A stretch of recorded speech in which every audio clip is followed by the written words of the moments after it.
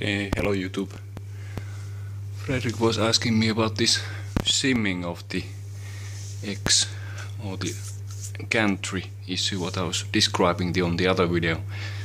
So what I have done so far, which is quite simple, I just added the pieces on the feeler gauge, very cheap one, between the Y carrier and the X-axis side plate. So if I recall right, here is 0.1, 0.2, 25, 30, 40, 50, 60, 60 and 70 seems to be missing when I was fixing the X-axle other problem.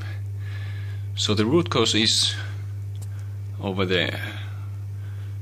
The lower linear guide is 26.65 from the edge of the side plate, and the top one is 26.2 roughly. So half a millimeter difference.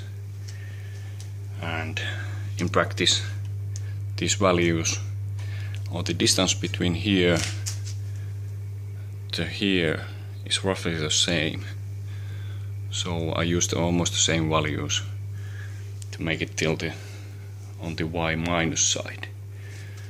And like I said, on the other side I need to use a little bit different thickness, as this side was slightly lower.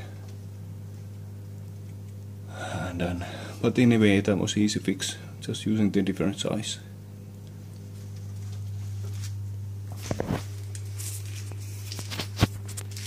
Okay, see you.